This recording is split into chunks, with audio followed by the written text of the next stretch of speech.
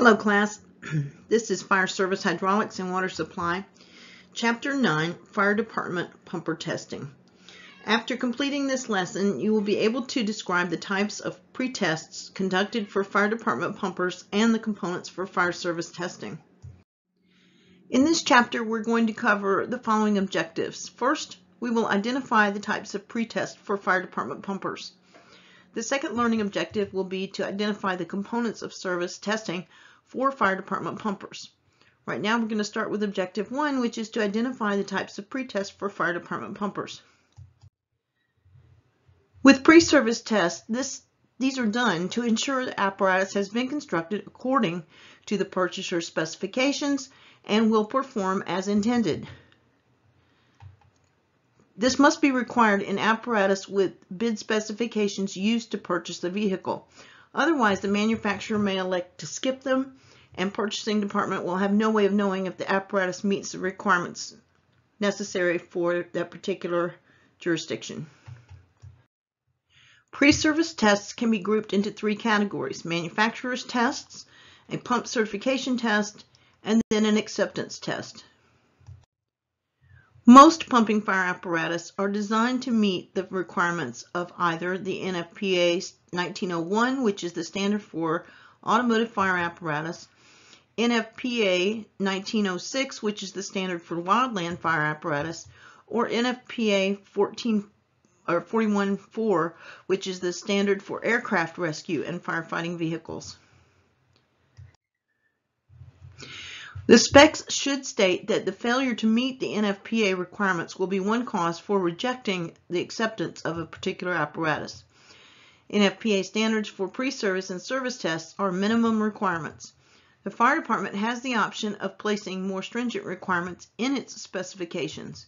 The more stringent the requirements, the fewer manufacturers will be likely to bid on apparatus. The manufacturer and/or representatives of underwriters' laboratories typically perform pre-service tests. Fire department personnel usually only observe these tests, though in some cases they may be physically involved with acceptance testing itself.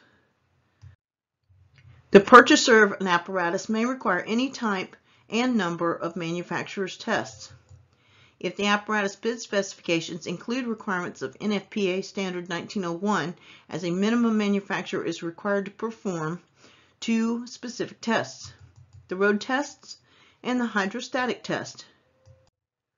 NFPA Standard 1901 requires manufacturer to perform a road test on the vehicle to ensure that it will safely operate once it is fully loaded with equipment and personnel and placed into service.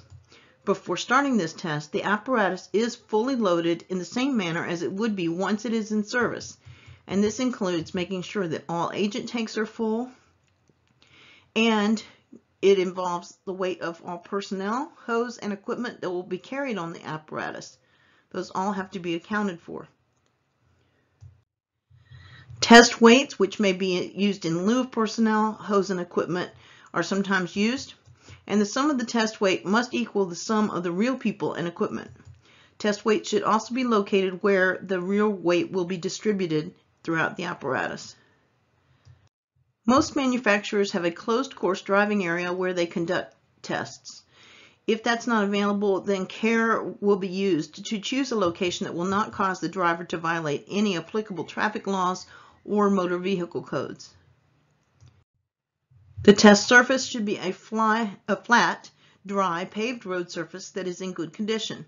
Sometimes it's a skid pad, for example, what you see here. NFPA Standard 1901 requires apparatus to meet the following minimum criteria during road tests. The apparatus must accelerate to 35 miles per hour, 56 kilometers an hour, from a standing start within 25 seconds. This must consist of 2 runs in opposite directions over the same surface. The apparatus must also achieve a minimum top speed of 50 miles an hour or 80 kilometers an hour. The requirement may be dropped for specialized wildland apparatus that are not designed to operate on public roadways. NFPA Standard 1901 requires apparatus to meet the following minimum criteria during road tests. And this is continued from the previous slide. The apparatus must come to a full stop from 20 miles an hour, 32 kilometers an hour, within 35 feet or 10.7 meters. The apparatus parking brake must conform to specifications listed by the braking system manufacturer. The fire department may choose to include in the specs a road test requirement that exceeds NFPA minimums. When addressing these special situations, performance-based specs are better than engineering-based specs. Performance-based specs simply say what you expect the apparatus to do, and engineering-based specs are simply a list of vehicle components with which the purchaser is requiring the manufacturer to construct the apparatus. The pitfall of engineering-based specs is that manufacturer may follow them to the letter, but the finished apparatus may not be able to meet the purchaser's actual operational requirement needs. If a manufacturer can demonstrate that it followed engineering-based specifications, the purchaser then has no recourse. With performance-based specs, the outcome is clearly defined. In other words, this is what the purchaser expects that apparatus to do. Either the apparatus performs as desired or it does not. If not, the purchaser can refuse to accept the vehicle until corrections are made and the apparatus then performs as desired. The hydrostatic test determines whether pump and pump piping can withstand normal operating pressures. It involves filling the pump and piping the water through and placing external pressure source on it.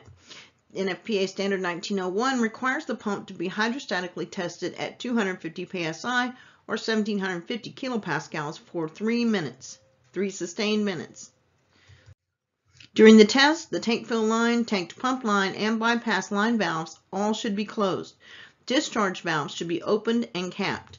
Intake valves should be closed and or capped. If any compartment of the pump fails during the 3 minutes of the test, the apparatus will not be certified. The hydrostatic test, determines only if apparatus, fire pump, and piping were constructed and assembled properly. The pump certification test will determine if then the assembly operates properly. The tests ensure the fire pump system operates as designed after it is installed on the apparatus chassis. Certification tests must be required in the apparatus bid specifications.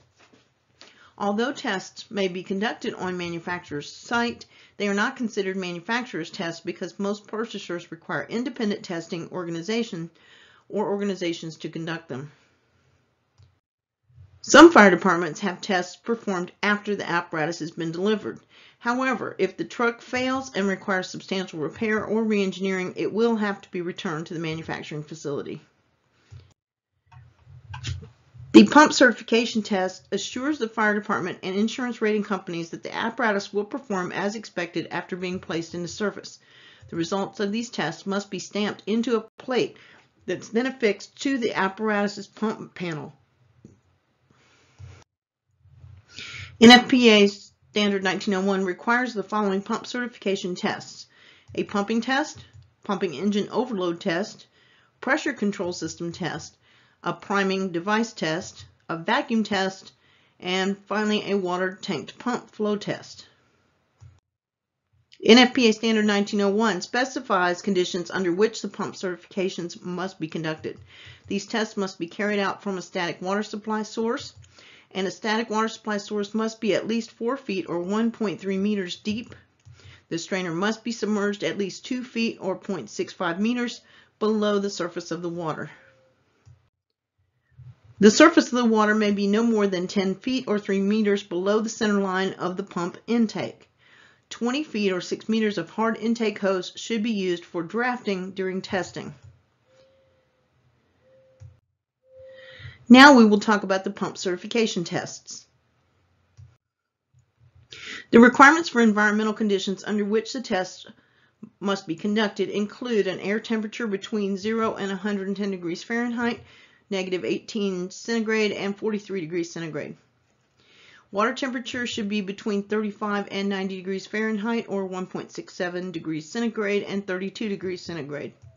The barometric pressure and the atmosphere must be at least 29 inches or 737 millimeters of mercury corrected to sea level.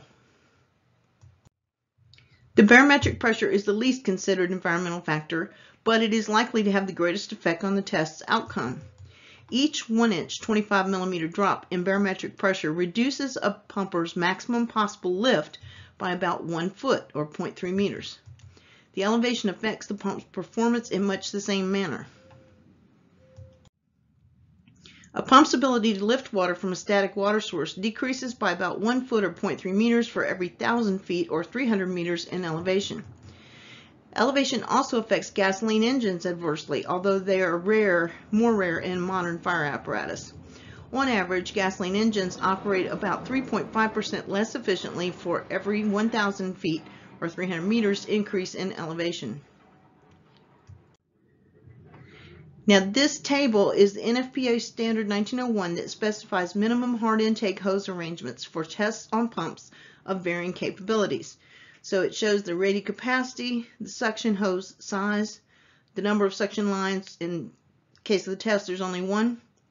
Well, in any time you're doing a pump like this, there's only one line. And a maximum lift in feet or meters. This is the remainder of that table. So it goes all the way up to 3,000. Conducting tests in an elevation of more than 2,000 feet or 600 meters above sea level may necessitate increasing the intake hose diameter, the number of intake hoses used to pump rated capacity, and laying out a variety of discharge hoses and nozzles will also be necessary to complete the pumping certification tests.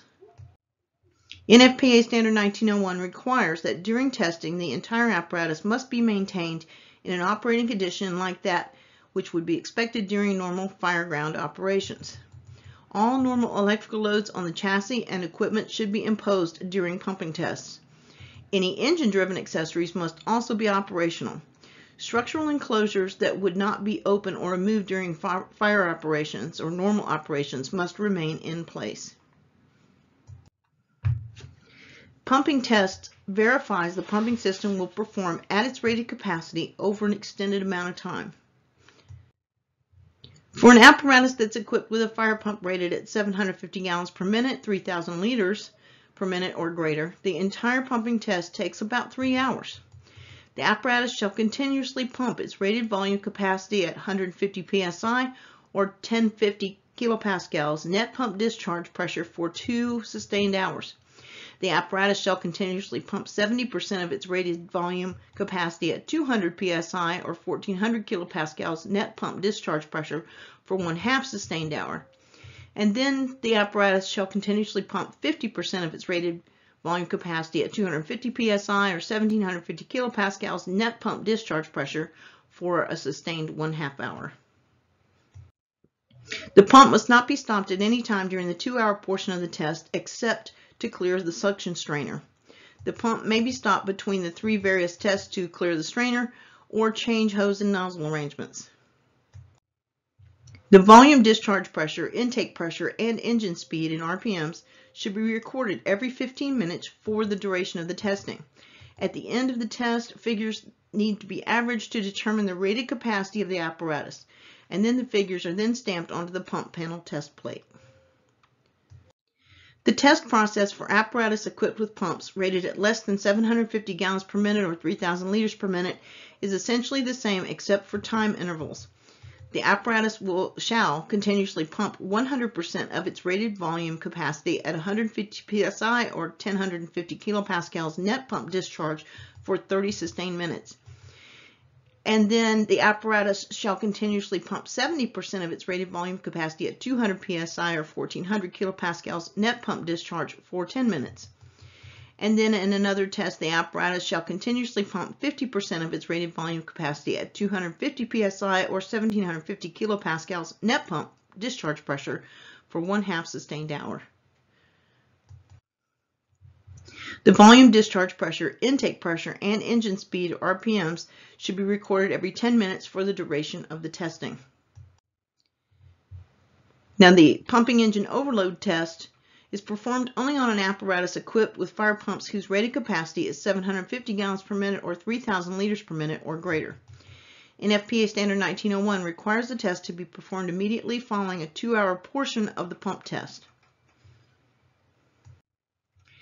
During the overload test, apparatus is required to pump 100% of its rated volume capacity at a pressure of 165 psi, which is 1155 kilopascals net pump discharge pressure for at least 10 minutes. The volume, discharge pressure, intake pressure, and engine speed in RPMs should be recorded at least 3 times during this test period. Fire pumps equipped with pressure control systems ensure that dangerously high pressures do not build up in the pump when the discharge lines are closed, and that the pump remains engaged. Pressure relief systems activate appropriately and reduce dangers of overpressurization. And the procedure for conducting pressure control system tests during the pump certification testing is the same as that conducted during annual service testing. The priming device test checks the pump's ability to evacuate water from the pump, piping, and intake hose so that it may draw water from static water supply source. Because all pumping certification tests are conducted from a static water supply source, most testing personnel will perform this test before the pumping test, which requires that the pump be primed.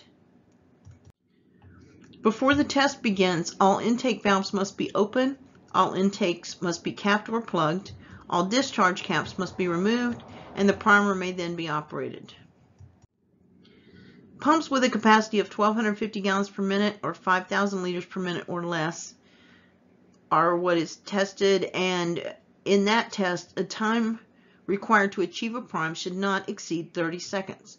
Pumps with a capacity of 1,500 gallons per minute, 6,000 liters per minute, or more should be measured as the time required to achieve a prime not exceeding 45 seconds.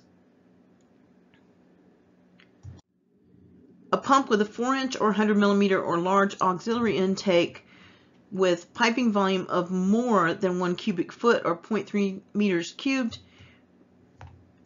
in that case, an additional 15 seconds is allowed. During this test, the priming device test, a pump must obtain a maximum vacuum of at least 22 inches or 500 millimeters of mercury. The only exception is if the test is being conducted at an elevation greater than 2,000 feet or 600 meters. In that case, the maximum vacuum can be reduced by 1 inch or 25 millimeters of mercury for every 1,000 feet, 300 meters, above 2,000 feet or 600 meters, not above sea level. The vacuum test is performed to ensure that there are no air leaks within the pump, piping, and intake hoses when preparing to draft from a static water supply source. Air leaks prevent the primer from creating the partial vacuum required to draw water into the pump. The procedure for conducting the vacuum test during pump certification testing is the same as it is for conducting it during annual service testing. The water tank to pump flow test. In this case, most fire incidents are handled successfully by simply utilizing water carried on board apparatus water tanks. But it is crucial that the apparatus be tested to ensure water will flow from the water tank into the pump at a sufficient rate to ensure adequate supply to fire streams. NFPA Standard 1901 states that tank to pump piping should be sized so that pumpers with a capacity of 500 gallons per minute, 2,000 liters per minute or less can flow 250 gallons per minute, 1,000 liters per minute from their booster tank. Pumpers with capacity greater than 500 gallons per minute or 2,000 liters per minute should flow at least 500 gallons per minute or 2,000 liters per minute. The procedure for conducting tank-to-tank pump flow tests during pump certification testing is the same as it is for conducting it during annual service testing. For acceptance testing, this is not required or outlined in NFPA Standard 1901 or any other standard. This is conducted at the discretion of the purchaser alone to ensure the apparatus meets the bid specifications once the apparatus is delivered. Though tests could be conducted at manufacturing facility, it is advisable to conduct them within their jurisdiction where the apparatus will be placed into service. This ensures the apparatus will perform as specified in that jurisdiction. This is particularly important when the fire department's jurisdiction varies widely, varies widely from manufacturer's location, as these may impact the apparatus's pumping facility. For instance, you may buy an apparatus that's manufactured at 50 feet above sea level, and you're going to be using it in an area that's 3,000 feet above sea level. So that obviously, as we know from all of the material we've covered thus far, has a great impact on the apparatus. With acceptance testing, the types of tests, test criteria, and personnel performing the tests may vary widely within local jurisdiction preferences and conditions. All of these details must be covered in the bid specifications and the contract for constructing the apparatus, so the manufacturer knows what will be expected. Regardless of the tests selected, representatives of the manufacturer, purchaser, and testing agency, if there is one, must all be present during testing. At a minimum, acceptance tests should include other pumping tests, even if a certification test was performed at the factory. The pump test does not have to include mirror certification tests, but rather may follow the service test procedure. This should be proof enough that certification test was accurate. If an apparatus fails to perform according to acceptance testing requirements that are detailed in the bid specifications, it should be rejected. The purchaser is letting the manufacturer know that the apparatus will not be accepted and paid for until the original specifications are met. In some cases, conditions can be made by the manufacturer's representative on site. In serious cases, the apparatus may have to be returned to the factory for additional work. Some review questions. Who is responsible for conducting a road test? That is on page 198 and 199 of the manual for the answer if you're looking for it. And the next question, how does a pump certification test differ from a hydrostatic test? That's on page 201 of your text. Next two questions. On which apparatus would a pumping engine overload test be performed? That is on page 204 of your manual. And when do most personnel perform a priming device test? That is on page 205 in your manual. Last review question for now. Where is it advisable to perform an acceptance pretest? That is on page 206 in your textbook. Learning Objective 2 will identify the components of service testing for fire department pumpers. The need to verify an apparatus's operational capabilities certainly does not end once the apparatus is placed into service, which is why we have service testing. The service test establishes that the apparatus continues to function in the required manner, and that must be verified periodically throughout its service life. Service testing of apparatus periodically and after any major repair work is crucial for several reasons. First and foremost, the lives of firefighters who use the apparatus are highly dependent on its ability to perform its job, as is the property that the fire department protects. The insurance rating system used to evaluate protection levels in communities requires proof of testing to give fire department and the community maximum allowable insurance grades or ratings. The requirements for service testing fire department pumping apparatus are contained in NFPA Standard 1911, which is the standard for the inspection, maintenance, testing, and retirement of in-service automotive fire apparatus. This standard requires the pumper to be service tested at least once a year and any time it's undergone extensive pump or powertrain repairs. Service tests are necessary to ensure the pumper will perform as it should and to check for defects that otherwise might go unnoticed until it is too late. IFTA's Fire Department Pumping Apparatus and Aerial Driver Operator Handbook organizes all requirement elements and outcomes contained in NFPA Standard 1911 into a logical sequence in which they may be carried out. The engine speed check, vacuum test, pumping test, pressure control test, gauge and flow meter test, and the tank to pump flow rate test. Site considerations for pump service tests are generally the same as considerations for pump certification testing. Because many fire departments do not have fixed facilities that manufacturers typically have for conducting these tests, some elements will require extra thought and planning. Performing service tests will necessitize laying out enough discharge hose and nozzles to pump the rated capacity of the fire pump. Minimum size hose that may be used for this application is 2.5 inches or 65 millimeters, although larger hose may be used if available. Whatever hose is used, it must be tested to ensure it can withstand the discharge pressures during the pump test itself. Site considerations for pump service tests. You must scribe a mark where the hose and couplings meet. See how he's scribing the hose there with that tool. While the pump testing is proceeding, make sure to regularly check the couplings to ensure that the hose is not starting to pull loose of the coupling. So you can see in the illustration, there is going to be a little bit because the fire hose stretches out when water is flowing through it. So you can see that while the pump test is proceeding, you want to make sure that the hose is not starting to pull loose of the coupling. If it moves more than 3/8 of an inch, stop the test and replace the hose. In this case, you can see the scribe mark has moved back from the coupling. As long as that's not more than 3/8 of an inch, you're good to go. This is a table 9.2a, which is the customary hose and nozzle layouts for pump tests. And this is the remainder of that table. Make sure, like all tables that I mentioned, that you go back and review these and know where to access them. This is 9.2b, which is the same thing, it's just in metric scale. And this is the remainder of table 9.2b.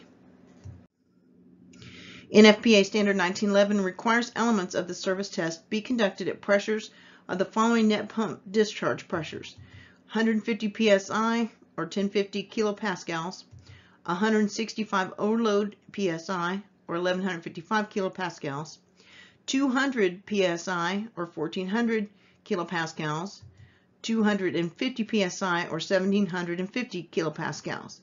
This is correcting the net pump discharge pressure for the test. The net pump discharge pressure is the total work done by the pump to get water into, through, and out of the pump. When pumping from a pressurized water source, the net pump discharge pressure is less than the pressure shown on the discharge pressure gauge. When at draft, the net pump discharge pressure is more than the pressure shown on the discharge gauge. This is due to pressure losses from lift and friction inside the hard intake hose that's being used to draw water into the pump. Because most pump testing is done from draft, when tests are conducted, allowances for friction loss in hard intake hose and the height of the lift must be determined. Because of these calculations and you don't have time to perform them at the actual test, you use these tables where it's been calculated out, and this is table 9.3, which is the friction loss in 20 feet or 6 meters of hard intake hose, including the strainer, from a draft water supply source. This is the remainder of that table, 9.3. And this is the very end of the table itself. So it's spread over 3 slides.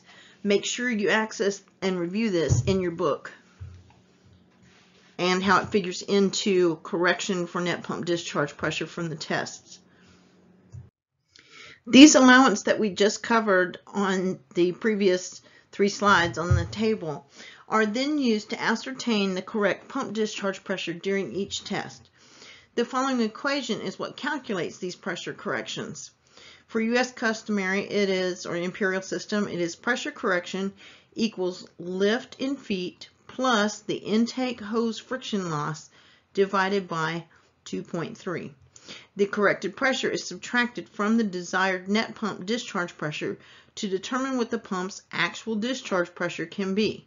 For example, 150 psi minus 8 equals 142 psi. Or 1050 kilopascals minus 56 kilopascals equals 994 kilopascals. Of course, they got the values for metric from the table that outlines these corrections, pressure corrections in metric.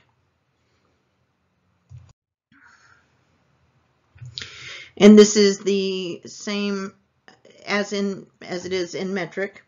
So these allowances are used to ascertain the correct pump discharge pressure during each test. And for metric, you have the pressure correction, and it's the same formula, it's just in metric. So you have lift in meters plus intake hose friction loss divided by 0.1. and the corrected pressure is subtracted from the desired net pump discharge pressure to determine what the pump's actual discharge pressure can be. For example, 150 psi minus 8 equals 142 psi, as it was in imperial, and for metric, again, it's 1,050 kilopascals minus 56 kilopascals equals 994 kilopascals.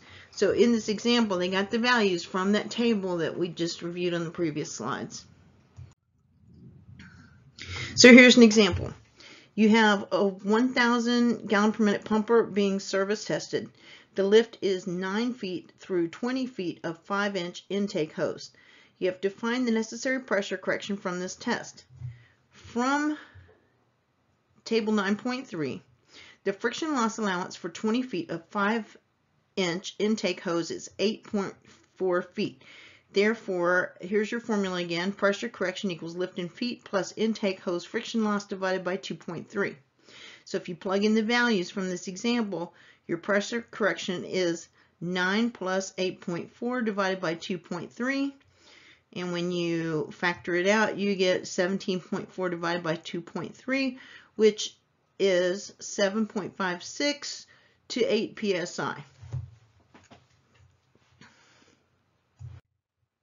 This is the same example in metric. In this example, a 4,000 liter per minute pumper is being service tested. The lift is 3 meters through 6 meters of 125 millimeter intake hose. Find the necessary pressure correction for this test. From table 9.3, which is the pressure correction table in metric, the friction loss allowance for 6 meters of 125 millimeter intake hose is 2.6 meters. Therefore, here's your formula again. Pressure correction, lift in meters, plus intake hose friction loss divided by 0.1. The pressure correction, when you plug in the values, equals plus 2.6 divided by 0.1. That gives you 56 kilopascals. The nice thing about metric is you don't end up with lots of decimal places. So instead of the value being a rough, approximate value, in metric, it's 56 kilopascals. There's a variety of both special and standard firefighting equipment that will be required to perform all elements of a service test. Any equipment used to perform a service test must be in good shape, properly calibrated, and tested regularly, or else accurate test results cannot be expected. The following equipment is needed to perform a service test for pumpers. You need to have a gauge to check pump intake pressure. This gauge should have a range of 30 inches or 750 millimeters of mercury to 0 for a vacuum gauge, or 30 inches or 755 millimeters of mercury vacuum to 150 psi or 1,050 kilopascals for compound gauges. The gauge to pump discharge should be capable of a range of at least 0 to 400 psi or 2,800 kilopascals. The following equipment is needed to perform service tests for pumpers.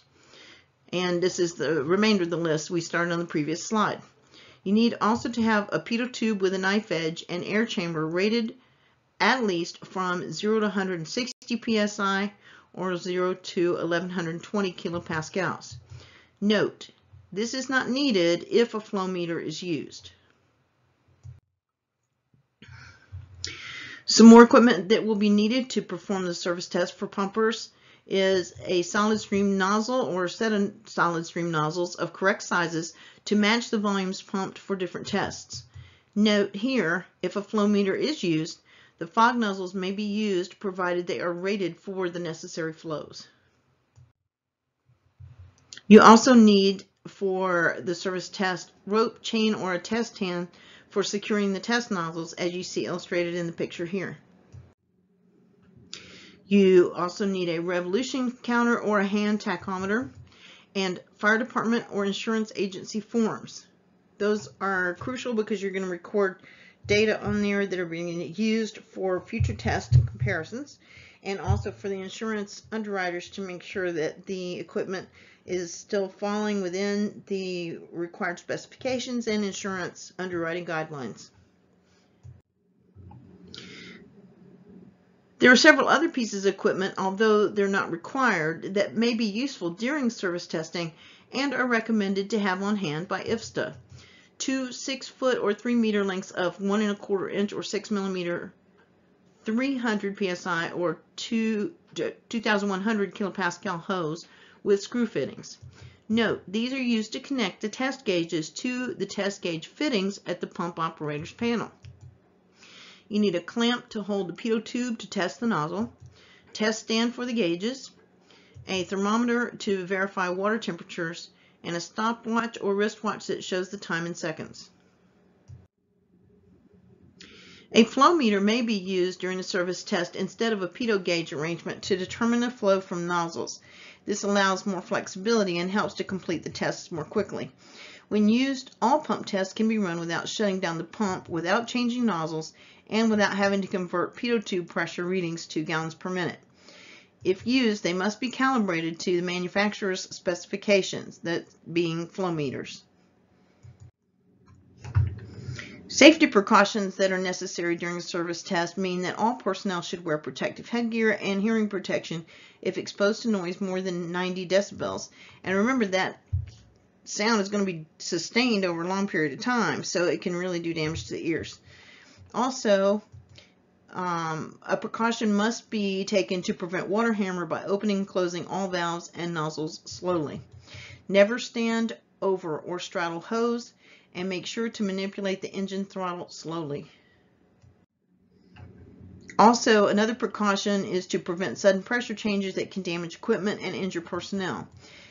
Tie down test nozzles and devices must be secure.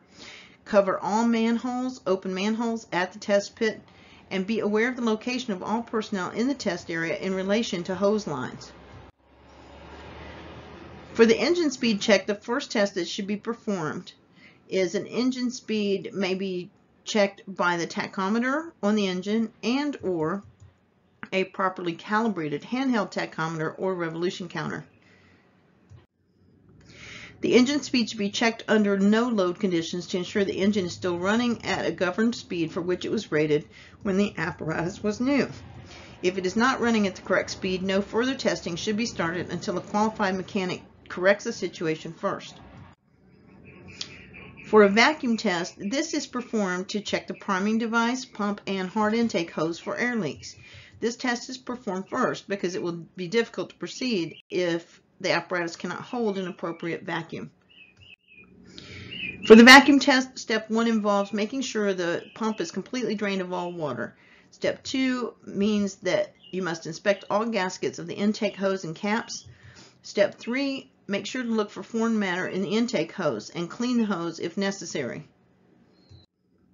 Step 4 in a vacuum test involves connecting 20 feet or 6 meters of correct intake hose to the pump intake connection. Check the original test records for correct hose diameter. And step 5, cap the free end of the intake hose, just like you see in the illustration on this slide.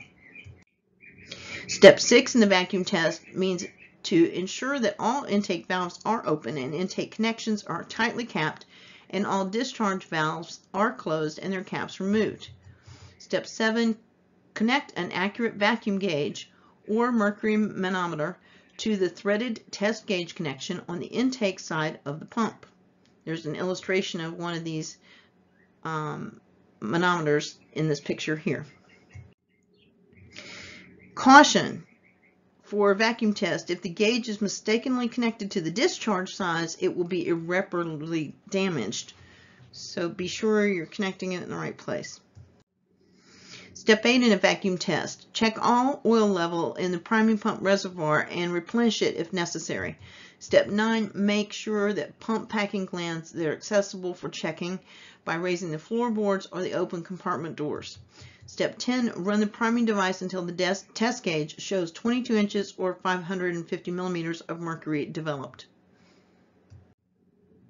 Note, reduce the amount of mercury developed in 1 inch or 25 millimeters for each 1,000 feet or 300 millimeters of elevation. We talked about that earlier in the chapter.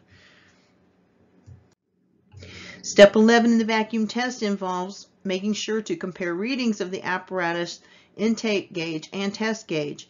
Record any difference. Step 12, shut off the engine and listen for air leaks. No more than 10 inches or 250 millimeters of vacuum should be lost in 5 minutes. Excessive leaks will affect results of subsequent tests and should be located and corrected before performing the rest of the tests.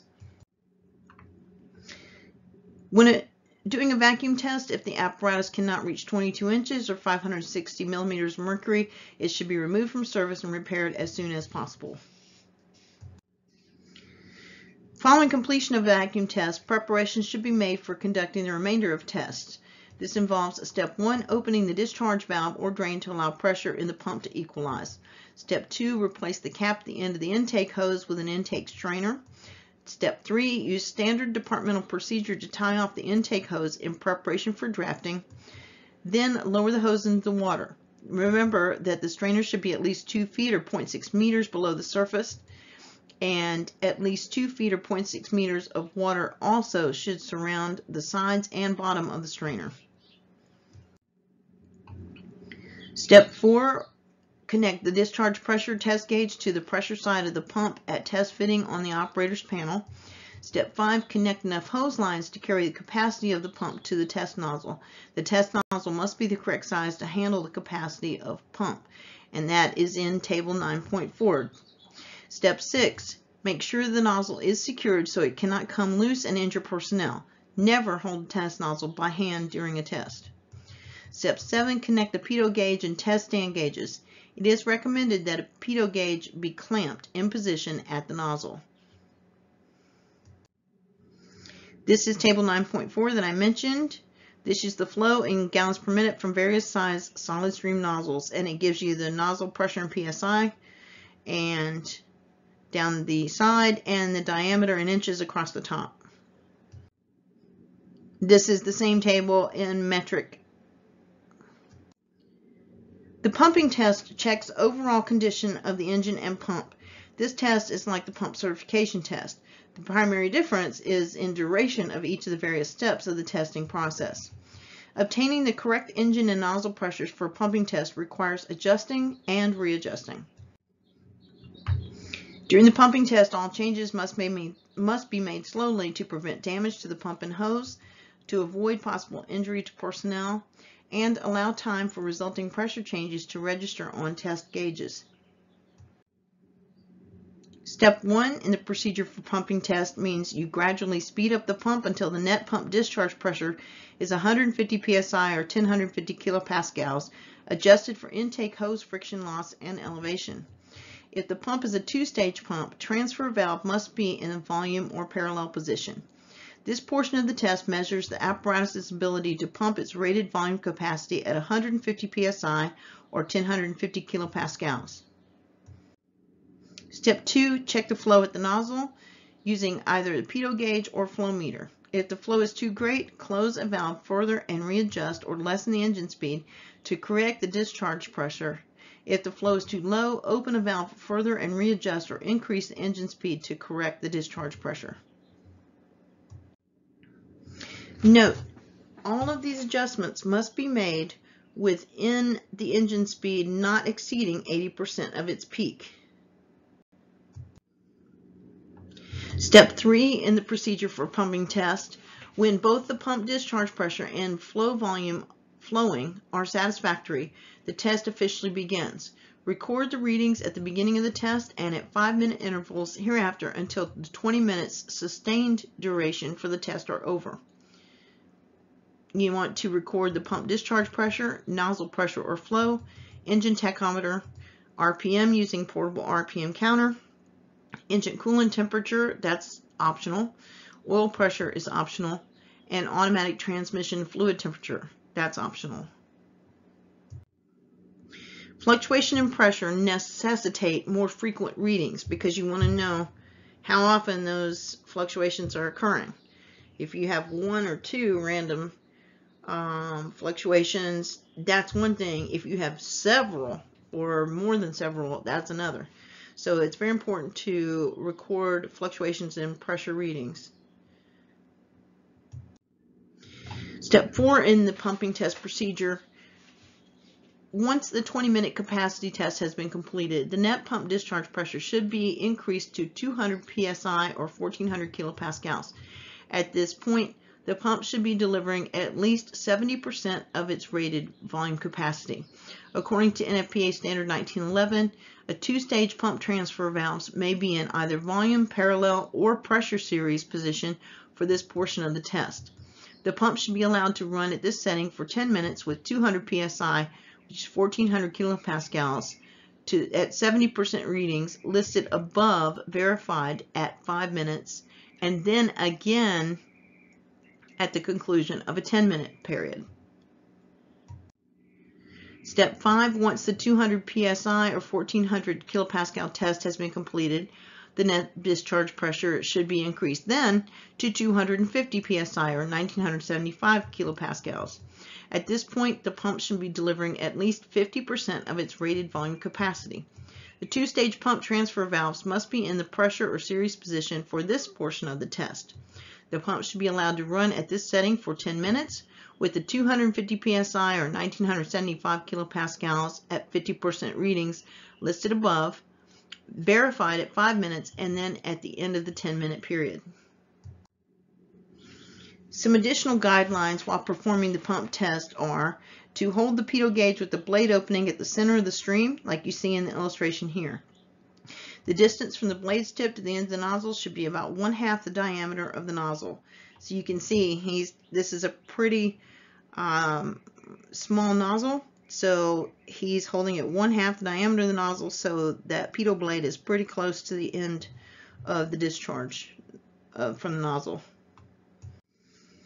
Additional guidelines to consider while performing the pumping test are to keep the engine temperature within proper range, check the oil pressure to be sure proper engine lubrication is maintained, record any unusual vibration of the pump or engine, and record any other defect in performance of the pump or engine, and then correct minor defects immediately if that's possible.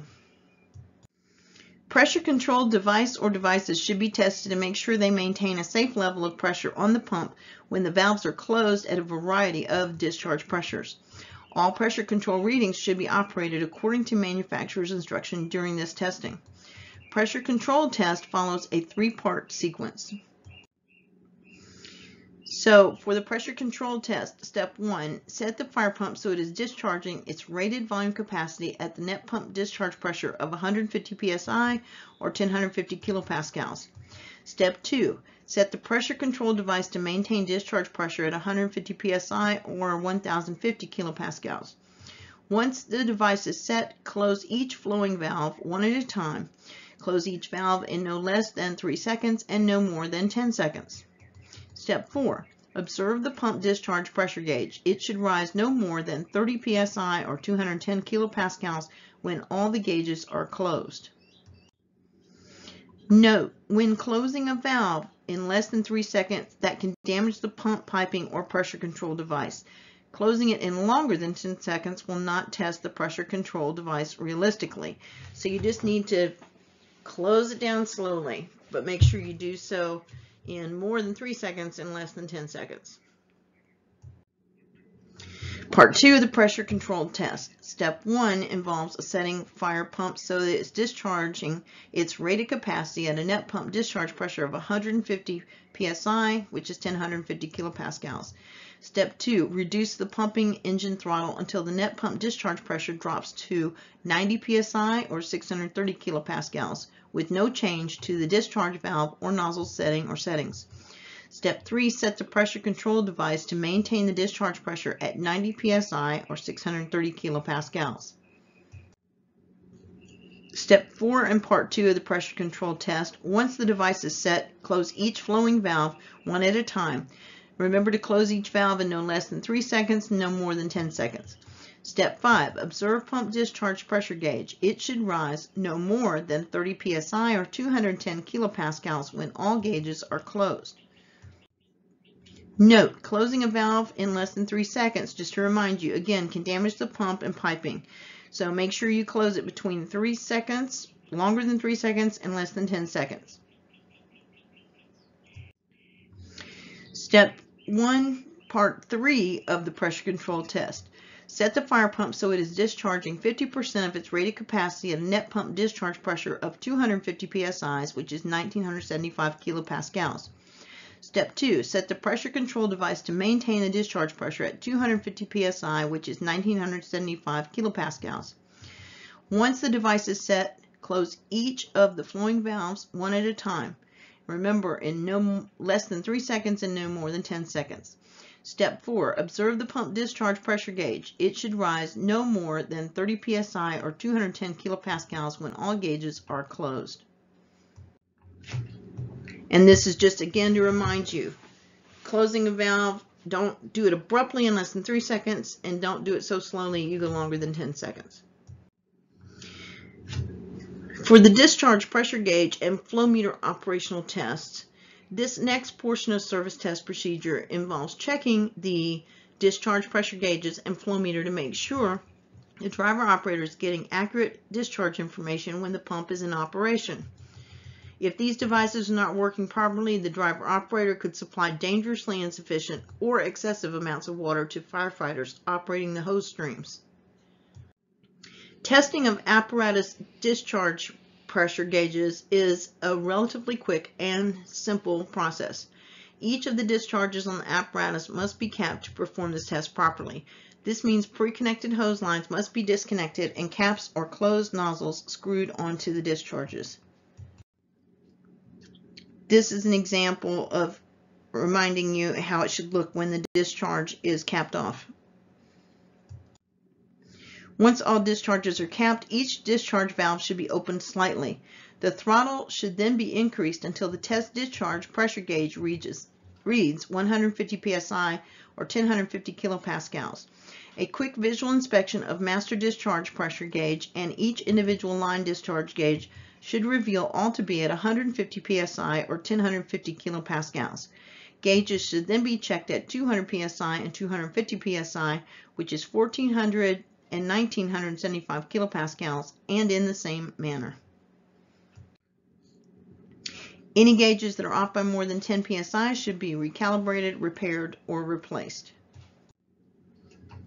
Testing flow meters is pretty straightforward. When testing dischargers equipped with flow meters, it is not quite as simple a process as testing the pressure gauges, but it's pretty straightforward. To test the flow meter, a hose line equipped with solid stream nozzle must be connected to each discharge being tested. The discharges do not have to be tested all at once. The minimum flow rates that must be achieved for each listed pump discharge piping sizes for the test to be valid are listed here in Table 9.5. This is the minimum flow for measuring points for flow meters. You got your pipe size in inches and the test flow in gallons per minute. The actual flow when testing flow meters will be calculated using pitot tube readings taken from the discharge of solid stream nozzles. The flow meter from the nozzle and a reading on the flow meter should not differ by more than 10%. If the difference is more than 10%, the flow meter must be recalibrated, replaced, or repaired. A tank-to-pump flow test must be conducted on all apparatus equipped with a water tank regardless of the size. The purpose is to ensure piping between the water tank and the pump is sufficient to supply a minimum amount of water that is specified by NFPA 1901 and the design of the manufacturer.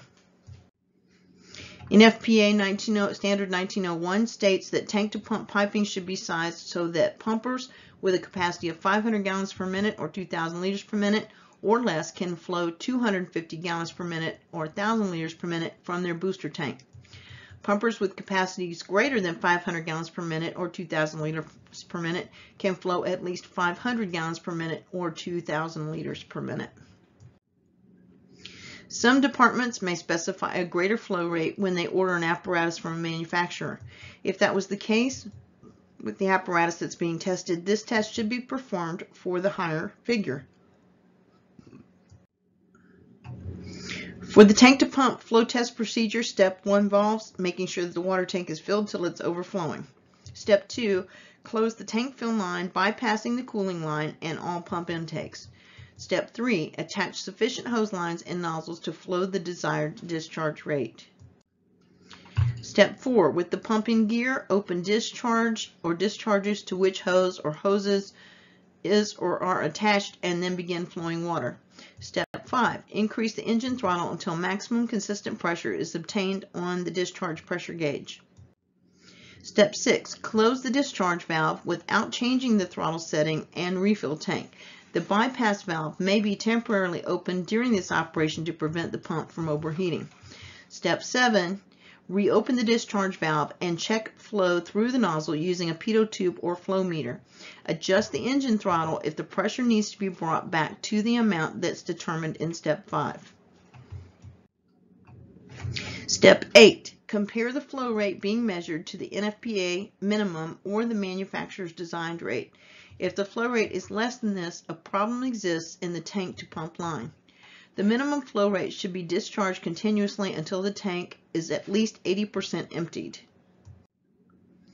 So reviewing the test results. At no time during service testing procedures should the pumping system or pumping engine show signs of overheating or power loss or any other type of mechanical problem. All calculations and figures determined during the test must be recorded so they can be filed according to department record-keeping procedures. And insurance may have a separate form. So you may have one for the department and one for insurance. But both copies should be kept in the department. Further, when reviewing the test results, if the fire pump underwent certification testing and now tests to less than 90% of its capabilities when it was new, there are two options available. First, take the pump out of service and restore it to its design capabilities, and most jurisdictions prefer this, or give the pump a lower rating based on test results. Troubleshooting during service testing. There are almost an endless array of pitfalls that may occur when doing service testing. It's a complex operation, so things can happen. Personnel performing tests should be familiar with these potential problems and their causes and/or appropriate solutions. This following table that we're going to cover lists potential problems and solutions that may be used when troubleshooting during service testing operations. This is table 9.6. Some service test troubleshootings. You might have a problem with turbulence or whirlpooling in the static water supply source, and this table lists the causes and solutions. This is another problem, pump cavitation, and its cause and solution are listed. Again, this is table 9.6. Some further problems, low maximum capacity readings or inability to hold prime. Again, table 9.6. And some other problems are pump panel tach shows different lower RPMs than the dashboard tachometer, or inability to perform 250 psi at a 50% volume test. So all of these are table 9.6. These are service test troubleshooting of things that can occur during service testing. And this is some more problems, lower than normal pressure and volume output, or reduction from proper pressure and volume capacity to less than that over the course or during the course of the test. Every effort should be made to correct any problem that is found. The portion of the test that was unsuccessful should be redone to ensure that the problem has been corrected. Review questions. Remember, these are on quizzes and tests. Why is it important to have periodic service testing for fire apparatus? That will be on page 206 of your manual. Next question, when performing a test pump from a draft, how does the net pump discharge pressure compare to the pressure shown on the discharge pressure gauge? That will be on page 208 of your manual. Next question, list at least 4 pieces of equipment required to perform a service test on a pumper. That is on pages 210 through 1014 of your text. And when performing a pumping test on a 2-stage pump, what position should the transfer valve be in? That will be on page 217 of your text. Next review question. If a fire pump that underwent certification testing tests to less than 90% of its capabilities than when it was new, what is one option available to address the issue? Remember, there are 2 options. So you need to know them both. If the question on the test asks you what is one option, that information is on page 222 of your manual. Class, this is a long chapter with a lot of technical data. Make sure you review the tables. Know which table tells you what. And should you need any assistance, be sure to contact your instructor as we always advise. Thank you for your attention. We will meet again for Chapter 10.